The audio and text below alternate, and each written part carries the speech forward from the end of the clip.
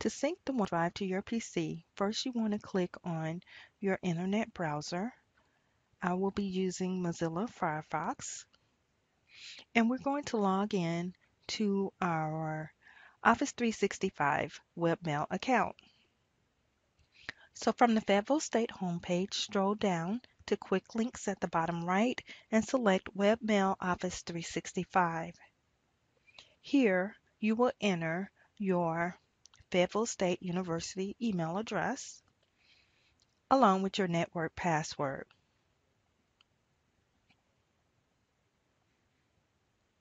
And click Sign In. This opens up your Office 365 web version of your email. Click on the App Launcher and click OneDrive. To sync your OneDrive so that it shows up within your File Explorer folder, you want to click Sync at the top left. Click Sync Now, and this will allow the OneDrive for Business to sync to your desktop PC. Click Open Link.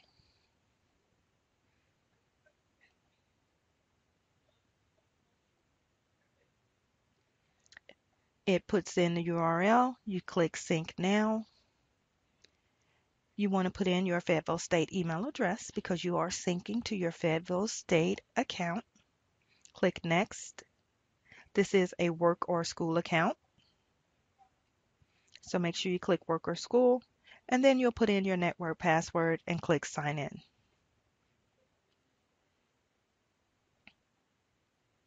It may take a few minutes for it to sync your account.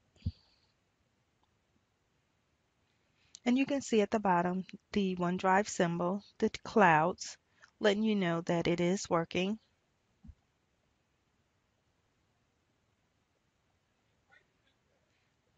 Now, in your File Explorer folder, you'll notice that you'll have the OneDrive for Business. This is your new OneDrive. This is where you'll store all of your personal documents. So instead of saving items to the G drive, we want you to save them to the OneDrive for Business. For those of you that currently have items on your T drive, you will have to move those items from the T drive to the OneDrive for Business.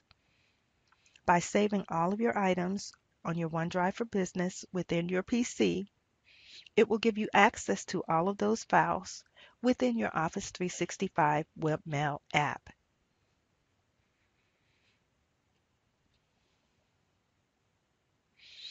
So as you can currently see, I currently have all of my documents from my T drive moved to my OneDrive. I see them within the File Explorer folder here. And if you don't see it, you can click on the Windows C, click on Users, then click on your username, and you will see your OneDrive for Business. So now all of the items that were previously stored on my T drive is now on my OneDrive, and I have access to them from logging into my email.